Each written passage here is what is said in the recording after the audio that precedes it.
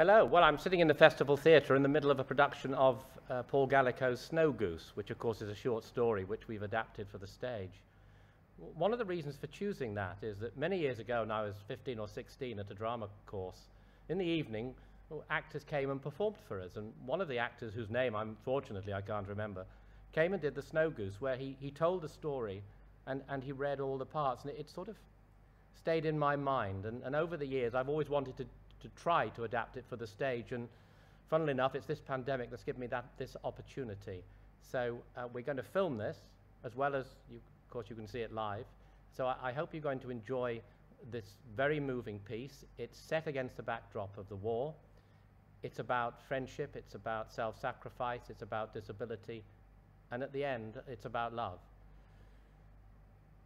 It's been a very difficult year, of which all of you have helped enormously in our fundraising to make sure that we're in a strong position. We've had help also from the Arts Council, from the local authority, and I thank everyone who's contributed and hope you will continue to do so, because we're not out of the woods yet, but we are going to be here and we're going to come back strongly, hopefully sometime between April and September.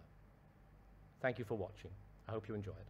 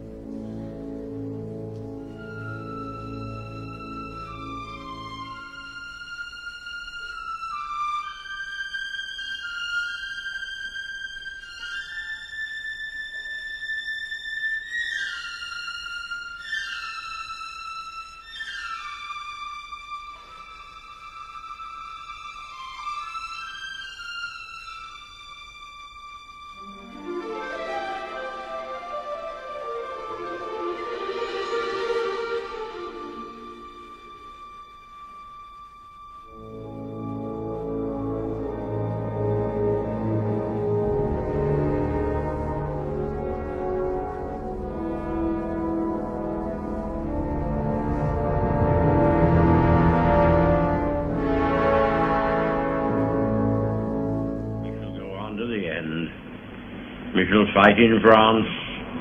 We shall fight on the seas and oceans. We shall fight with growing confidence and growing strength in the air. We shall defend our island, whatever the cost may be. We shall fight on the beaches. We shall fight on the landing grounds. We shall fight in the fields and in the streets. We shall fight in the hills. We shall never surrender. And if, which I do not for a moment believe, this island or a large part of it were subjugated and starving, then our empire beyond the seas, armed and guarded by the British fleet, would carry on the struggle until, in God's good time, the new world, with all its power and might, steps forth to the rescue and the liberation of the old.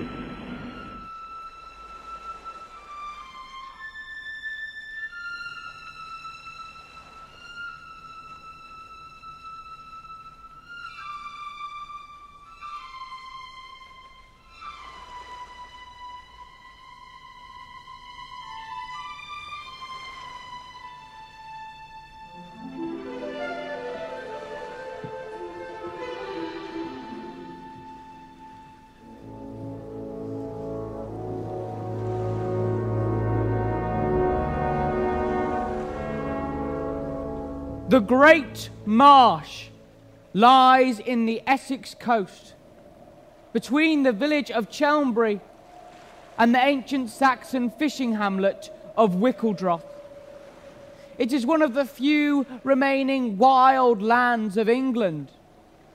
A low, far-reaching expanse of grass and reeds and half-submerged meadowlands, ending in a great salting and tidal pools and mudflats against the restless sea. Tidal creeks and estuaries, and the crooked meandering arms of many little rivers, whose mouths lap at the edge of the ocean, cut through the sodden land that seems to rise and fall and breathe with the recurrence of the daily tides. It is desolate, utterly lonely, and made lonelier by the calls and cries of the wildfowl that make their homes in the marshlands and saltings, the wild geese and the gulls, the teal and widgeon, the redshanks and curlews that pick their way through the tidal pools. Of human inhabitants, there are none, and none are seen, with the occasional exception of a wildfowler or native oyster fisherman, who still ply a trade already ancient when the Normans came to Hastings. Greys, blues and soft greens are the colour, for when the skies are dark in the long winters, the many waters of the beaches and marshes reflect the cold and sombre colour. But sometimes, at sunrise and sunset, skies and land are aflame with red and golden fire. Hard by one of the winding arms of the little river Ailder runs the embankment of an old sea wall, smooth and solid, without a break, a bulwark to the land against the encroaching sea. Deep into a salting some 3 miles from the English Channel, it turns north. At this corner, its face is gouged and broken and shattered, for it has been breached, and at the breach the hungry sea has already taken for its own the land, the wall, and all that stood there. At low water, the blackened and ruptured stones of the ruins of an abandoned lighthouse show above the surface, with here and there, like buoy markers, the top of a sagging fence post. Once, this lighthouse abutted on the sea was a beacon on the Essex coast. Time shifted land and water, and its usefulness came to an end.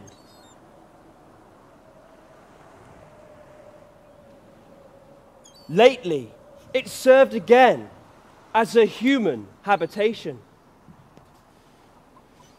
In it, there lived a lonely man. His body was warped, but his heart was filled with love for wild and hunted things. He was ugly to look upon, but he created great beauty. It is about him and about a child who came to know him to what lay within that this story is told. It's not a story that falls easily or smoothly into sequence. It's been garnered from many sources and from many people. Some of it comes in the form of fragments from men who looked upon strange and violent scenes. For the sea has claimed its own and spreads its rippled blanket over the sight.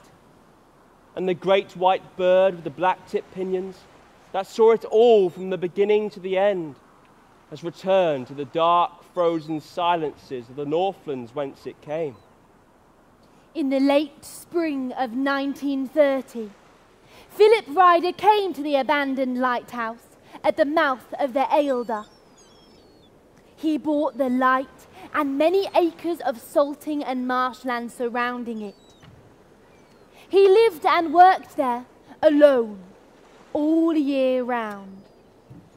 He was a painter of birds and of nature who, for reasons, had withdrawn from all human society. Some of those reasons were apparent on his fortnightly visits to the little village of Chelmbury for supplies, where the natives looked askance at his misshapen body and dark visage. For he was a hunchback, and his left arm was thin, crippled and bent at the wrist like the claw of a bird. They soon became used to his queer figure, small but powerful.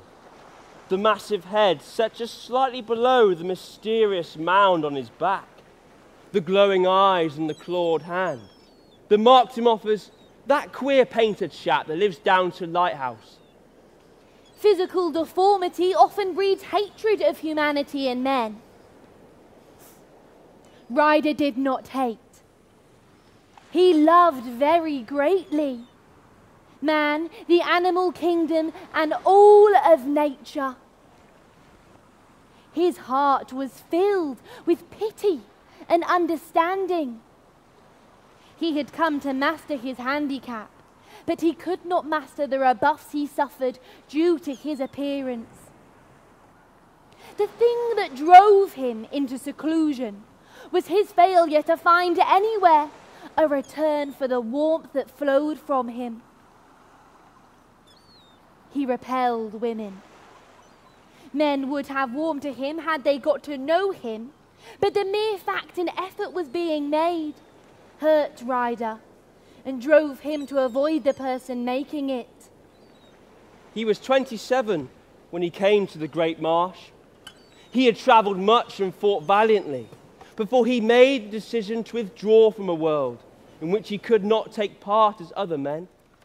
For all the artist's sensitivity and woman's tenderness locked in his barrel breast, he was very much a man. In his retreat, he had his birds, his paintings, and his boat. He owned a 16-footer, which he sailed with wonderful skill.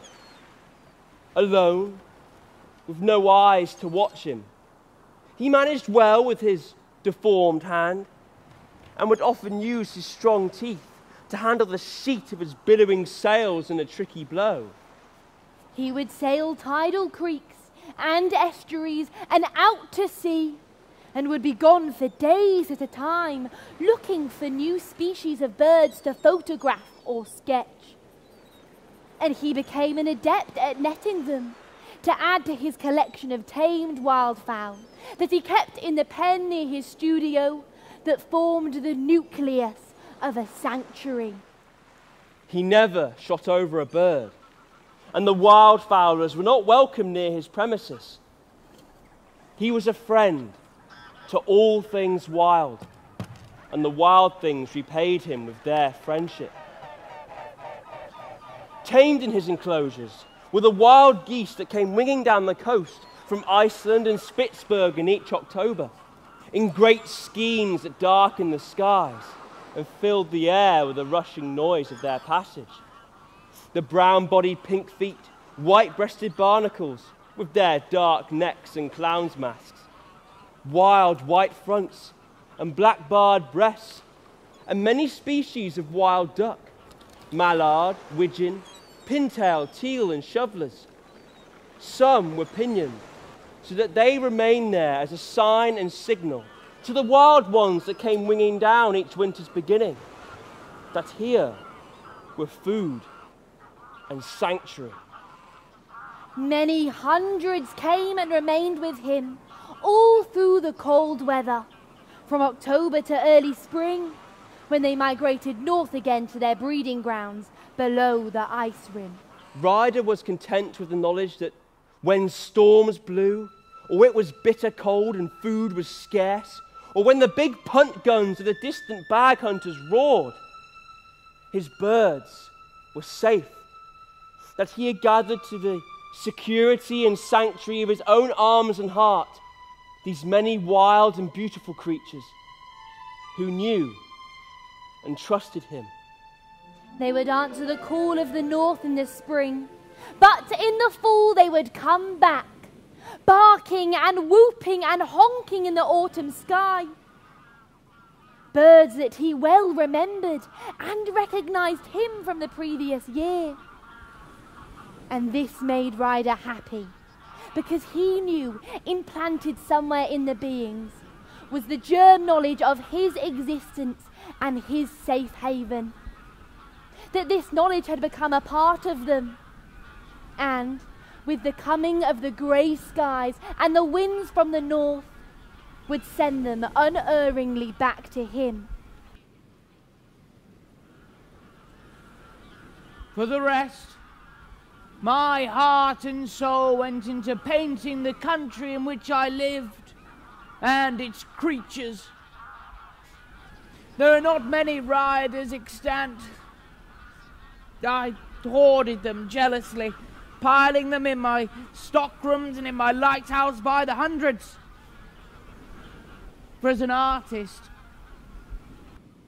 well, I was uncompromising. But the few that reached the markets were masterpieces, filled with the joy and colour of marsh-reflected light, the feel of flight, the push of birds breasting a morning wind, bending the tall flag reeds. He painted the loneliness and the smell of the salt-laden cold, the eternity and agelessness of marshes, wild living creatures, dawn flights and frightened things taking to the air, and winged shadows at night, hiding from the moon.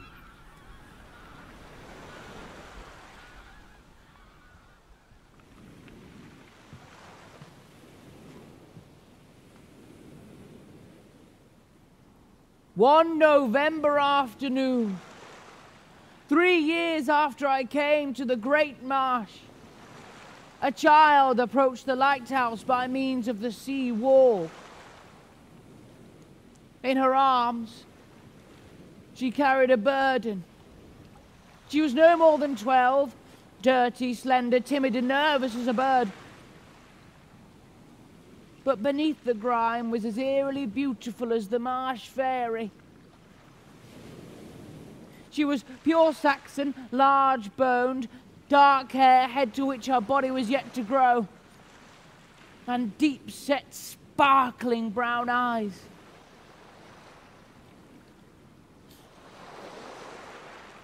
She was terribly frightened of this ugly man who she'd come to see, for legend had already begun to spin about me, and the wild fowlers hated me for interfering with their sport. But greater than her fear was the need of which she bore. For locked in her child's heart was the knowledge, picked up somewhere in the swamplands, that in the lighthouse lived an ogre who could heal injured things.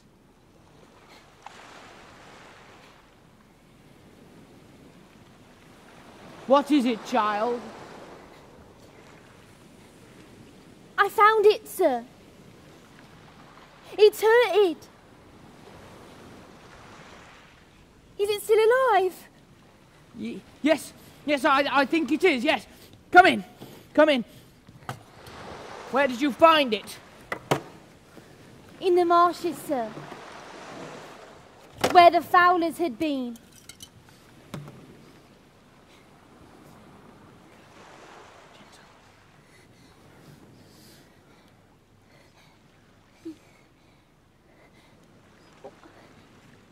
What is it, sir?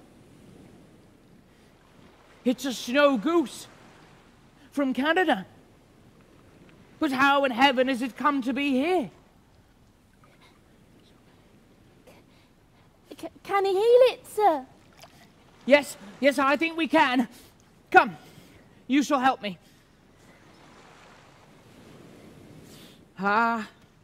She's been shot, poor thing. Her leg is broken, and this wingtip, but not too badly. See?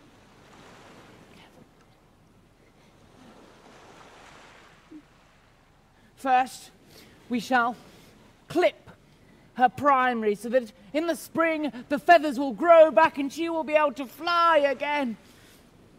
Then,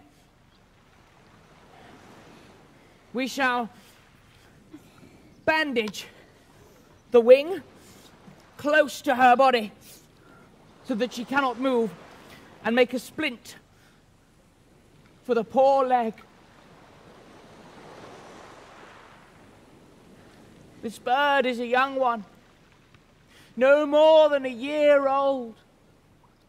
She was born in a northern land, a land far across the sea, a land belonging to England. When she was in flight, a great storm must have seized her and whirled and buffeted her around. It must have been a truly terrible storm, stronger than her great wings, stronger than anything. And she had no choice but to fly before it.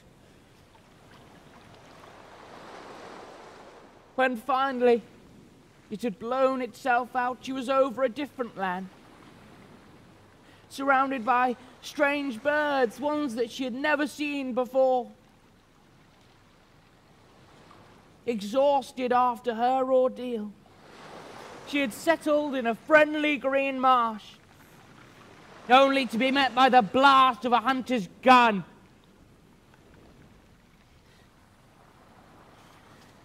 A bitter reception for our visiting princess.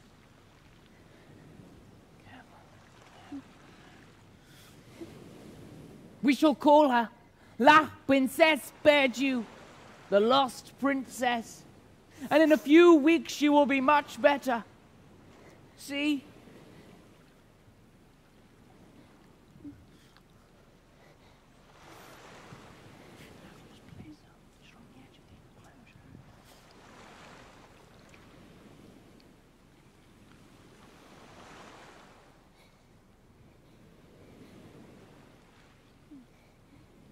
What is your name, child? Frith. Eh? Fritha, I suppose. Where do you live? With the fisher folk at Wickledroff. Will you be returning tomorrow to see how the princess is getting along?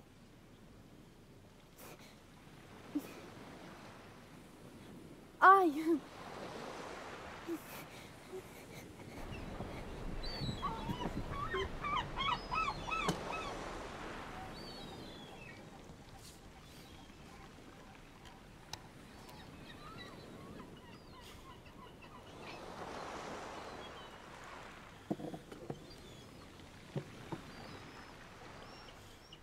The snow goose mended rapidly, and by midwinter was already mingling with the pink-footed geese of which she associated, rather than the barnacle geese, and had learned to come to be fed at my call. And the child, Frith, or Fritha, yes, she had become a frequent visitor of mine. I'll help you. She had overcome her fear of me, for locked in her child's imagination was this great white creature from a land far across the sea, a land that was all pink, and one that I showed her on a map as we traced out the snow goose's journey from Canada to the great marsh of Essex. Then one June morning, a group of late pink feet, fat and well fed from the winter at the lighthouse, answered the stronger call of the breeding grounds and rose lazily, climbing into the sky in their ever-widening circles.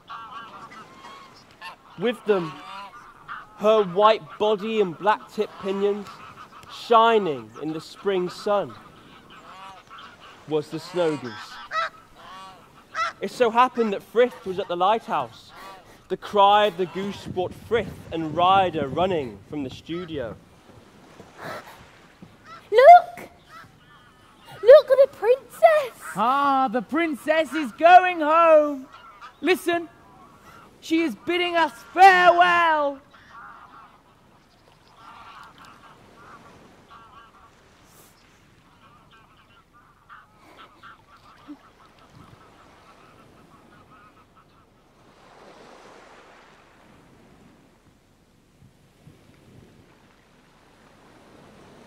with the departure of the snow goose ending Frith's visits to the lighthouse, I learned all over again the meaning of the word loneliness.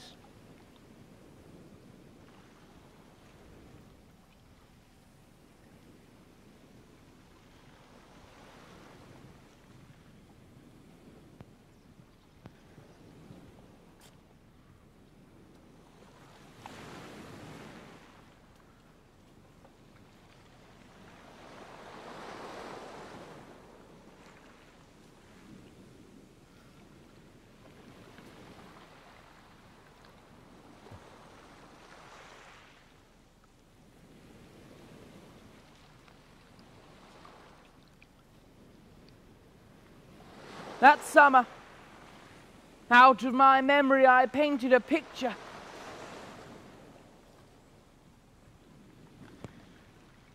A picture of a grime-covered girl, her hair tousled by the November storm, and holding in her arms a wounded white bird.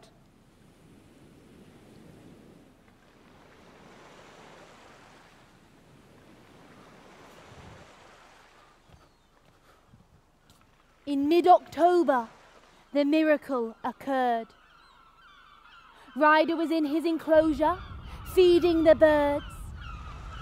A grey northeast wind was blowing, and the land was sighing beneath the incoming tide.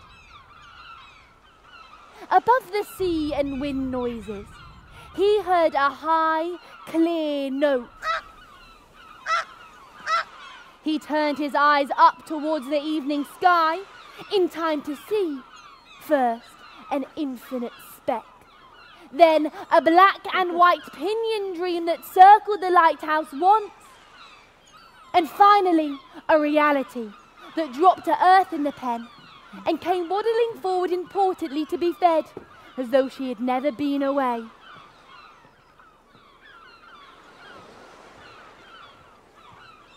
It was the Snow Goose. There was no mistaking her. Tears of joy came to Ryder's eyes. Where had she been? Surely not home to Canada. No, she must have summered in Greenland or Spitsbergen with the pink feet. She had remembered and returned.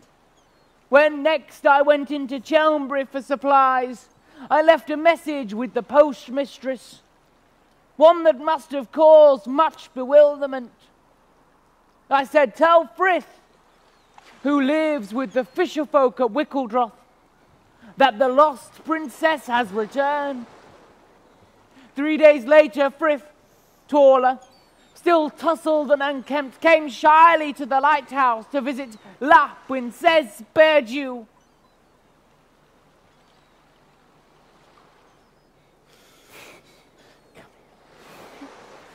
Time passed.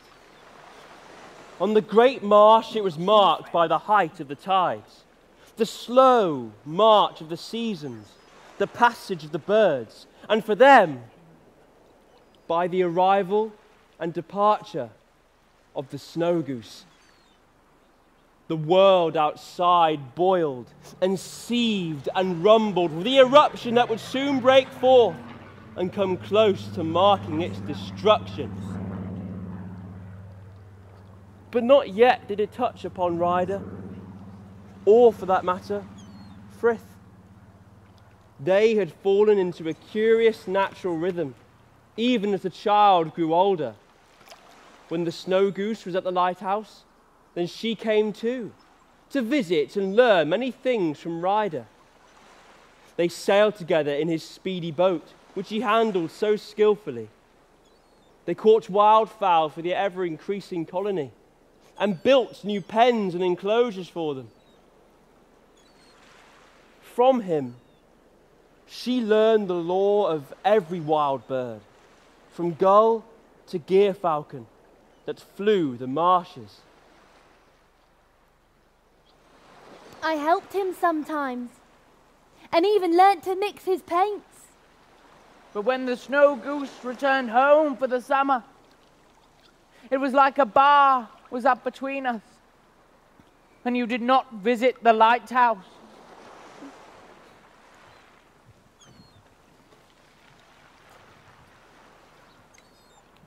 One year the bird did not return, and Philip was heartbroken.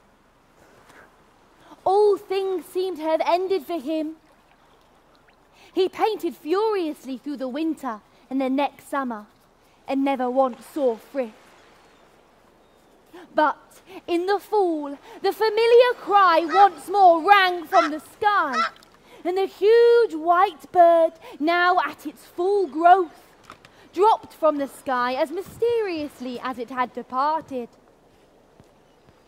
Joyously, Philip sailed his boat into Chelmbury and left a message with the postmistress. Curiously, it was more than a month after he had left the message before Frith reappeared at the lighthouse.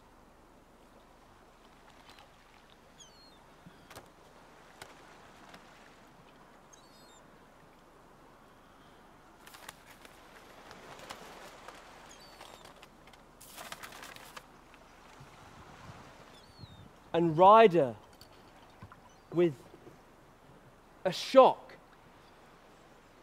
realized she was a child no longer.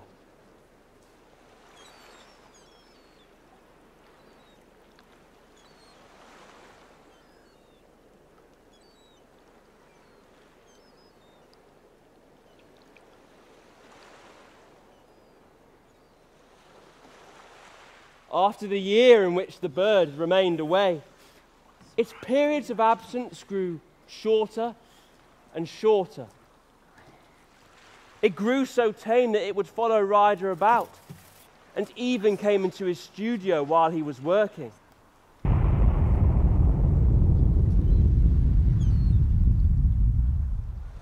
In the spring of 1940, the birds migrated early from the great marsh. The world was on fire. The whine and roar of the bombers and the thudding explosions frightened them.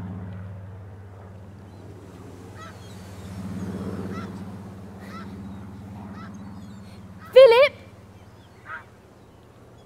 Philip!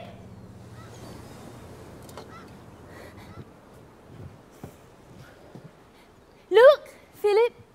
Ryder followed her eyes. The snow goose had taken flight. Her giant wings spread, but she was flying low, and once came quite close to them, so that for a moment the black-tipped white pinions seemed to caress them, and they felt the rush of the bird's swift passage. Once, twice, she circled the lighthouse, then dropped down to the earth again, into the enclosure with the pinioned geese, and commenced to feed. She be ain't going. The princess be going to stay. Ah, she'll stay. She'll never go away again. The lost princess is lost no more.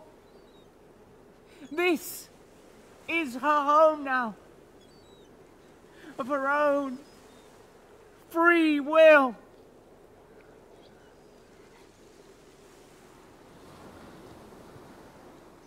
The spell the bird had woven about me was broken. And I was suddenly conscious of the fact that I was frightened. And the thing that frightened me was in Philip's eyes. The longing and the loneliness and the deep, welling, unspoken things that lay in and behind them.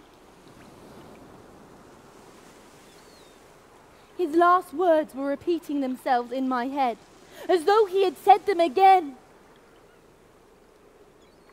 This is her home now, of her own free will.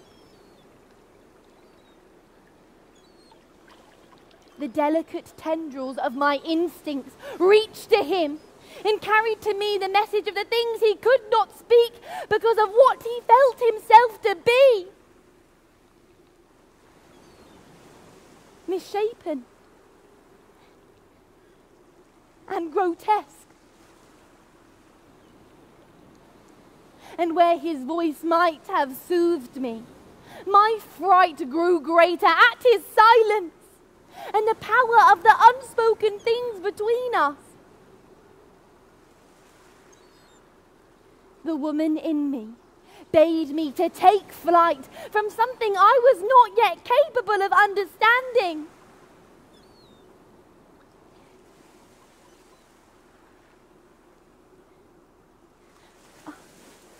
I must go.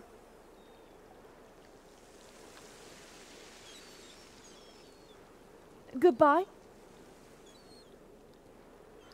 I'd be glad the princess will stay. You'll not be so alone now. Goodbye, Frith.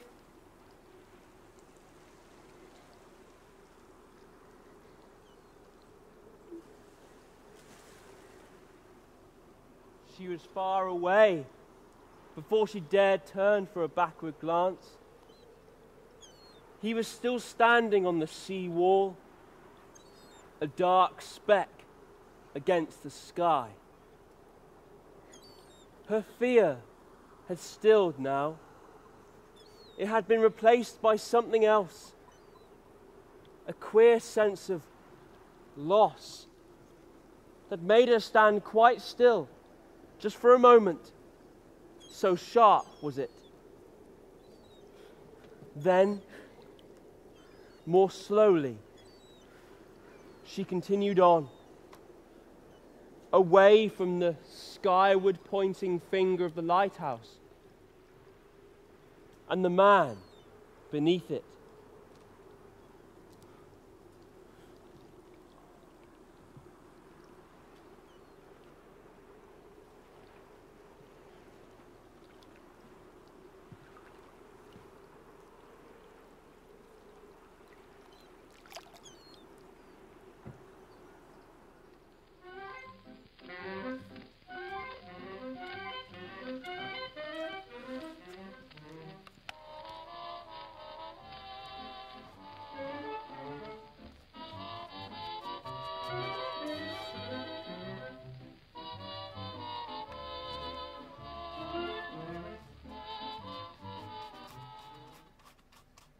A number of appeals for recruits have been issued today. The Admiralty want men experienced in marine internal combustion engines for service as enginemen in yachts or motorboats. Others who have had charge of motorboats and have good knowledge of coastal navigation are needed as uncertified second hands. Application should be made to the nearest registrar, Royal Naval Reserve, or to the fishery officer.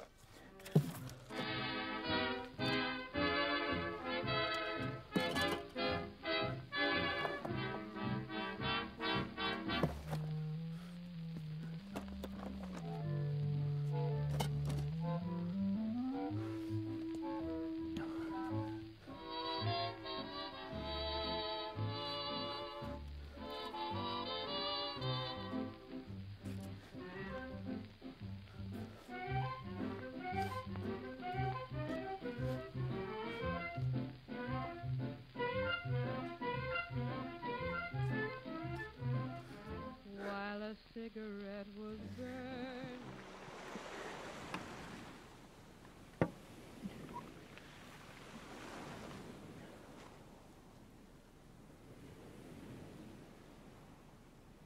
It was a little over a month before Frith returned to the lighthouse. May was at its end, and the day too, with the long golden sun replaced by the silver of the moon hanging in the eastern sky.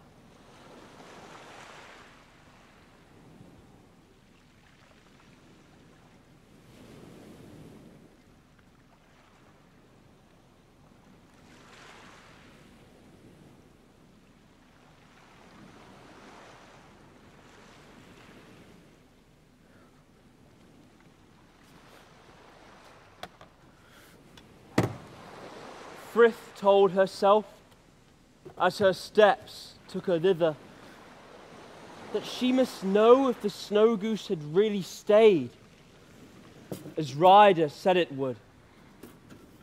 Perhaps it had flown away after all. But her firm tread on the sea wall was full of eagerness, and sometimes, unconsciously, she found herself hurrying.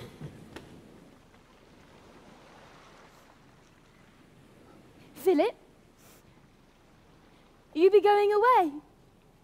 Ah, Frith. I'm glad you came. Yes, I must go away. A little trip. I will be back.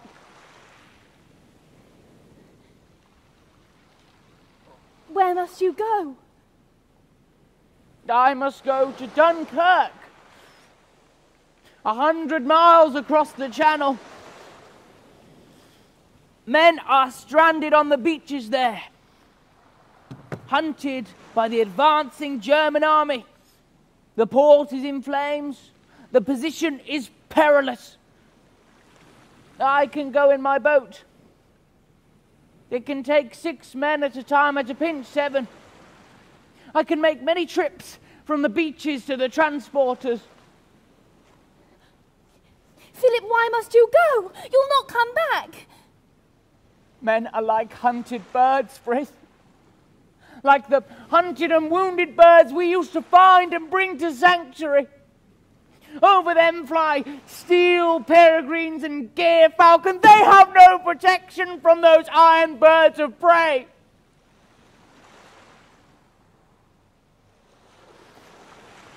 They are lost and storm-driven and harried.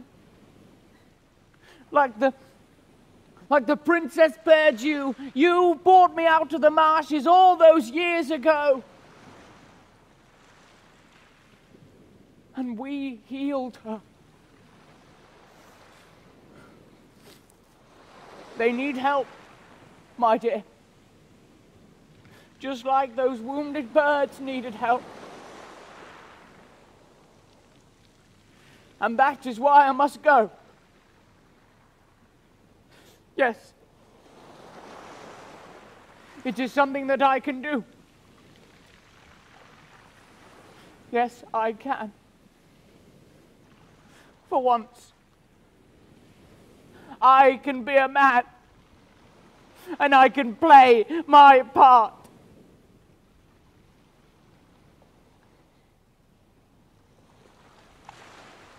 He has changed so.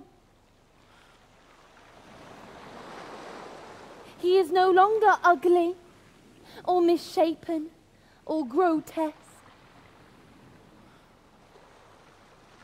but very beautiful. Philip, I'll come with you. Oh, Frith. Your place in the boat would cause another man to be left behind. And another. And another. I'm sorry. But I must go alone.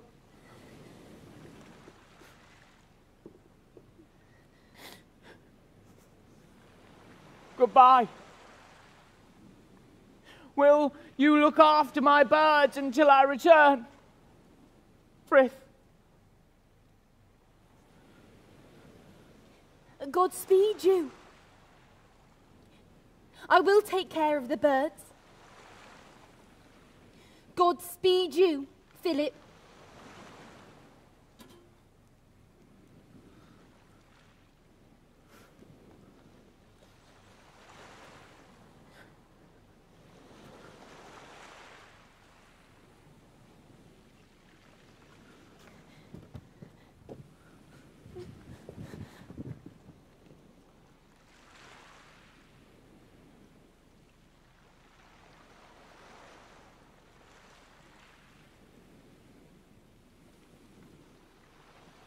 I stood on the sea wall and watched the sail gliding down the swollen estuary.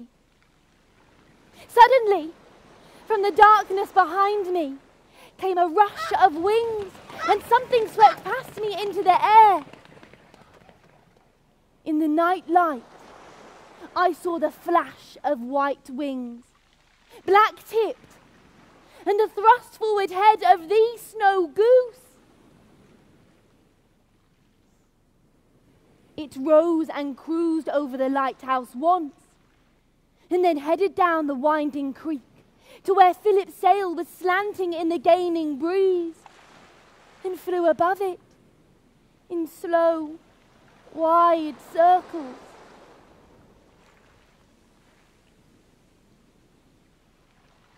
White sail and white bird.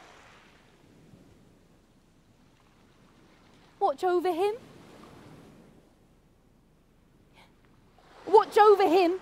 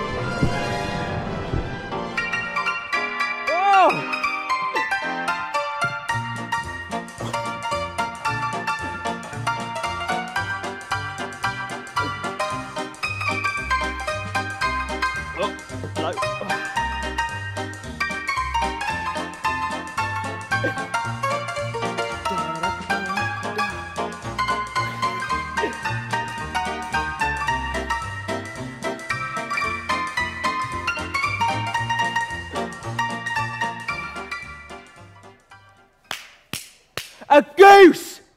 A blooming goose about me. A goose it was. Jock here seed it same as me. It come flying down out of the muck and stink and smoke of Dunkirk that was overhead. It was white with black on its wings, and it circled us like a blooming dive bomber. Oh. Jock here, he says, "We're done for. It's the angel of death for come for us." "Gone," I says. "It's a ruddy goose. Come over from home with a message from Churchill." "And how are we enjoying the blooming bathing?" "It's an omen. That's what it is. A blooming omen. We'll get out of this yet, me lad." We was roosting on the beaches between Dunkirk and the Penny like a lot of blooming pigeons on Victoria Embankment, just waiting for Jerry to pot us. And he potted us good too. He's behind us and flanking us and above us. He give us shrapnel and he give us HE and he peppers us from the blooming atmosphere with jitter smiths. And offshore, it's the Kentish Maid, a ruddy excursion scow, what I've taken many a trip on out of Margate in the summer for 2 and 6, just waiting there to take us off, half a mile out from the blooming shallows. And whilst we're lying there on the beach, done in and cursing, because there ain't no way to get out to that boat, a stooker dives on her, and his bombs drop alongside of her, throwing up the water like the blooming fountains in the palace gardens. A regular display it was.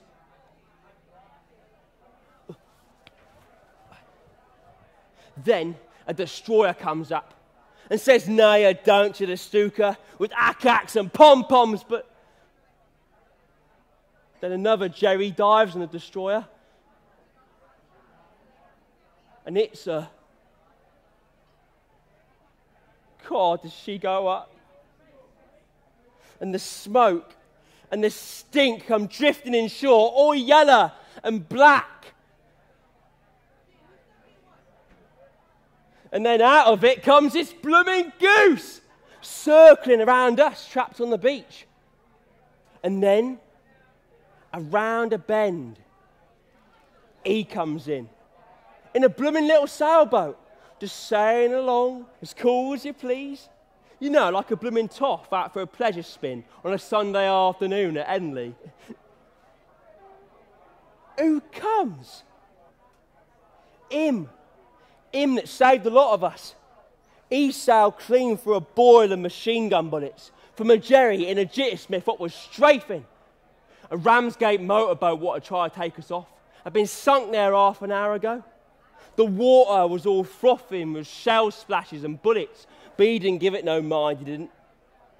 He didn't have no petrol to burn or explode, and he sailed in between the shells. Into the shallows he comes, out the dark smoke of the burning destroyer. A little man with a blooming claw for an hand and an hump on his back. He had a rope in his teeth that was shining white, his good hand on the tiller and his crooked one beckoning us to come. And overhead, around and around, flied the ruddy goose. Jockey, he says, "Look, it's the bloody devil come for us himself. I must have been struck down and don't know it." "Go on," I says. "It's more like the good Lord, it looks to me, than any bloomin' devil." He did too. You know, like the pictures in the Sunday school books, with his white face and dark eyes and his bloomin' boat. "I could take 7 at a time," he sings out when he's in close. Our officer shouts, "Good man! You 7 nearest, get in!" We waded out to where he was. I was that weary I couldn't climb over the side. But he grabs me by the collar of me tunic and pulls with a, "In you go, lad. Come on, next man." And in I went. God, he was strong, he was. Then he sets his sail. Part of one looks like a blooming sieve with machine gun bullets, and shouts, "Keep down the bottom of the boat, boys, in case you meet any of your friends." And then we're off. Him sitting in the stern, with a bit of rope in his teeth, another in his crooked claw, and his good hand on the tiller, steering and sailing for the spray and shells thrown by a land battery somewhere back on the coast. And the goose is flying overhead, onking above the wind and the row Jerry was making, like a blooming Morris 8 on Winchester bypass. "I told you yon goose was an omen," I says to Jock. "Look at him there, a blooming angel of mercy."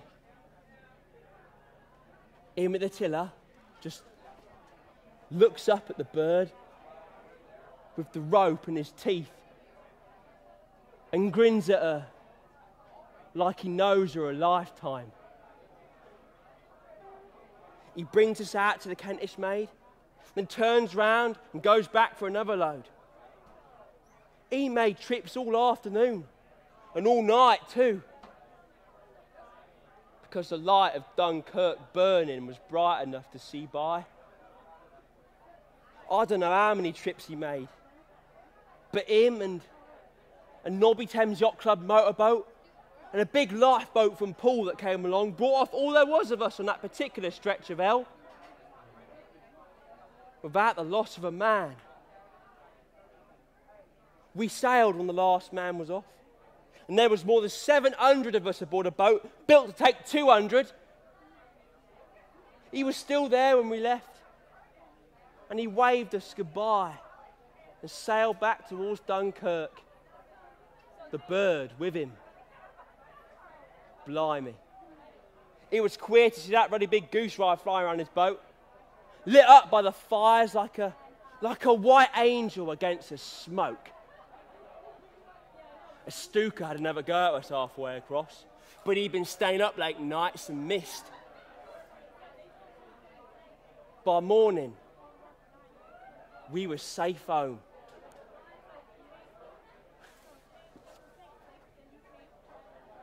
I never did find out what become of him, or who he was. Him with the ump and his little sailboat. Bloody good man he was, that chap.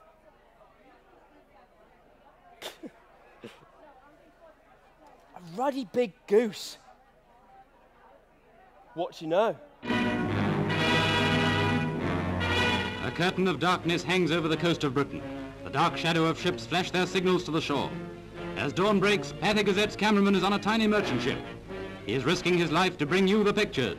He is on his way to Dunkirk. Every few seconds he sees other ships returning, ships of all shapes and sizes, manned by sailors and merchantmen of... Wireless operators are at their posts. Each ship is filled with the men of the BEF and of the French army in Flanders. They are on their way home. Home from the hell that is Dunkirk. Since these pictures were taken, we have all heard the full story from the Prime Minister of how the Royal Navy, using nearly 1,000 ships, has brought back nearly 350,000 men. Now you are off burning Dunkirk. Now you are to see that evacuation in progress. You will see the Navy in action, Nazi planes overhead. You will see the beaches of Dunkirk under enemy fire, our own guns replying.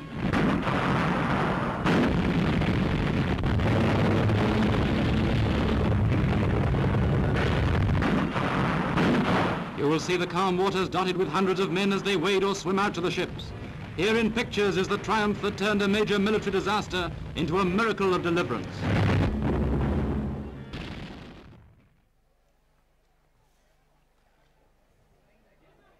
A naval reserve officer who had 2 Brixham trawlers and the Yarmouth drifter blasted out from under him in the last 4 days of the evacuation said, "Did you run across that queer sort of legend about a wild goose?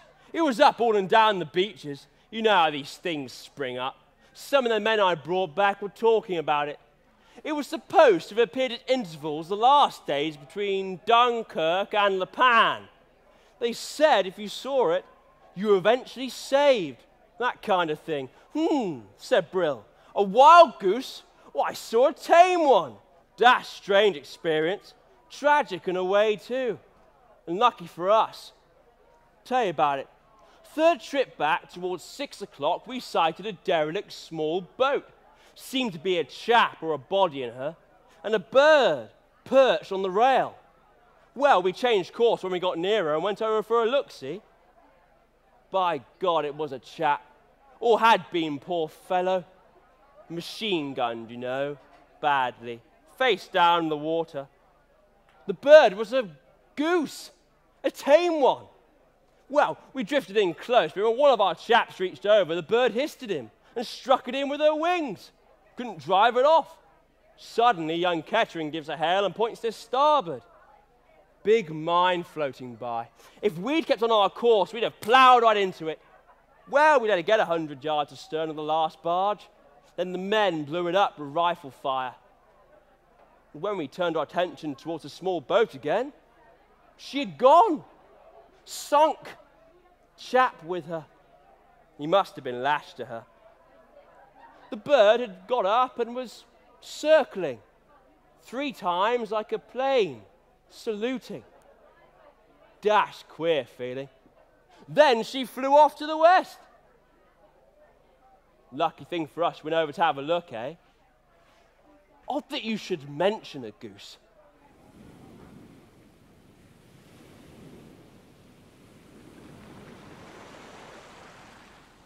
I remained alone at the little lighthouse on the great marsh, taking care of the pinion birds and waiting for I know not what. The first day, I haunted the sea wall, watching. Later, I roamed through the storerooms of the lighthouse building, with the stacks of canvases on which Philip had captured every mood and light of the desolate country, and the graceful, wondrous feathered things that inhabited it.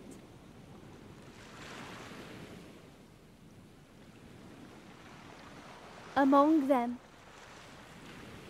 I found the picture Philip had painted of me, from memory, so many years ago, when I was still a child and stood timid and windblown at his threshold, hugging an injured bird to me. The picture and the things she saw in it stirred her as nothing ever had before, for much of Ryder's soul had gone into it. Strangely, it was only the second time he had painted the snow goose, the lost, wild creature, storm-driven from another land, that to each had brought a friend, and in the end returned to her with the knowledge that she would never see him again. Long before the snow goose had come dropping out of the crimsoned eastern sky to circle the lighthouse in a final farewell, Frithna, from the ancient power of the blood that was within her, knew that Ryder would not return.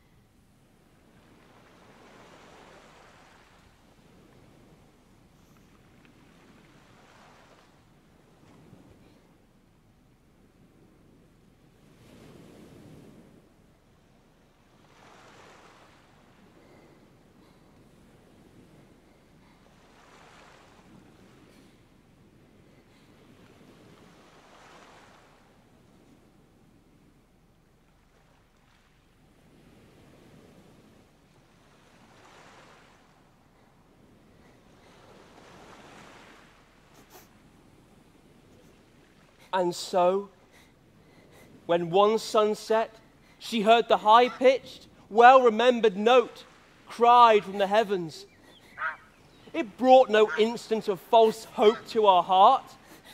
This moment, it seemed, she had lived before many times.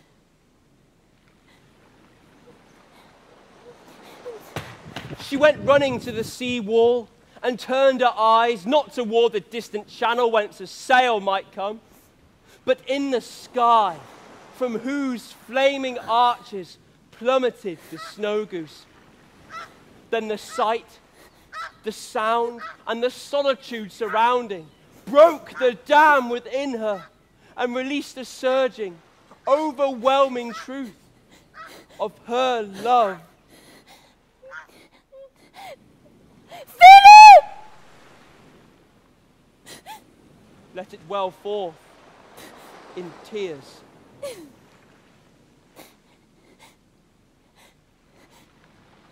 Wild spirit called to wild spirit. Frith! Frithna! Frith, my love! Goodbye, my love! Philip!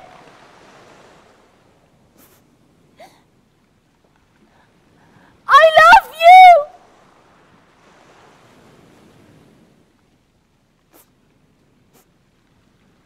For a moment, Frith thought that the snow goose was going to land in the old enclosure as the pinioned geese set up a welcoming gabble.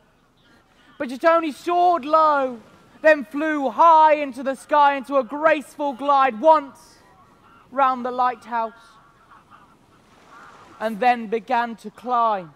Watching it, Frith no longer saw the snow goose, but the soul of Ryder, taking farewell of her before departing forever. She was no longer flying with it, but earthbound. She stretched her arms up into the sky, stood on tiptoes, reaching, and cried, Godspeed! Godspeed, Philip!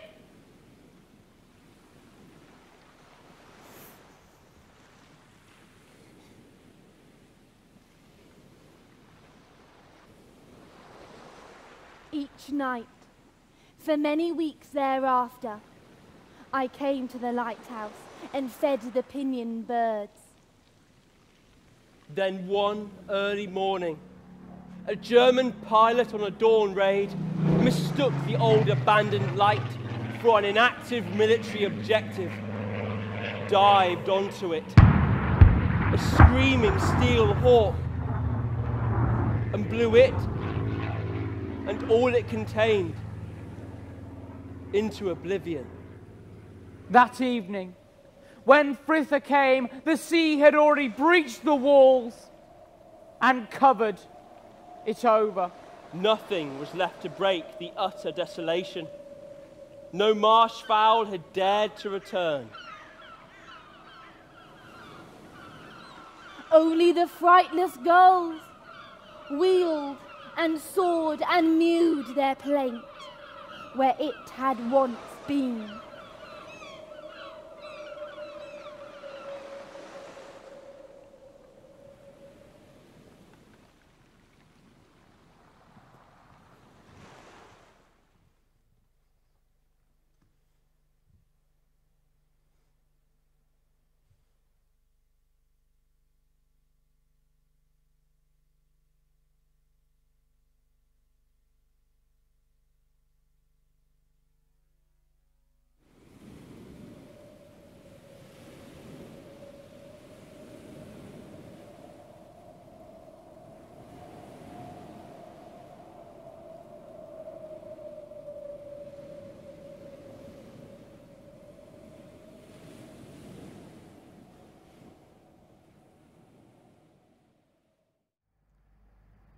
So that's Paul Gallico's Snow Goose. I really hope you enjoyed this very moving tale. Thank you for watching.